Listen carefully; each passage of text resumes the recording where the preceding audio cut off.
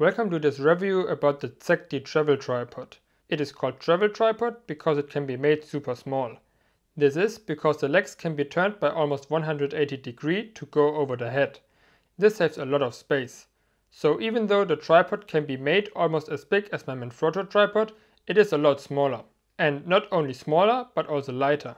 While my Manfrotto has a weight of 3.3 kg, the Zecti Travel Tripod only has 1.3 kg. Obviously, the legs of the tripod are a lot thinner, but still sturdy enough for normal cameras. Even my heaviest setup, Canon 80D plus 70-200 LIS, can be handled well by the tripod. The head is both a ball head and fluid head, so it can be used for photography and videography. For me, as videographer, the fluidness is most important. As you can see, it can deliver surprisingly smooth pans, even in the most challenging situation, macro shots. The tripod is very well made. Almost everything is made out of aluminium.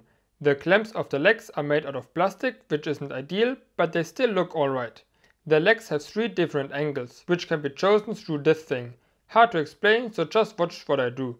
I have to pull this thing out, turn the leg and then push it in again.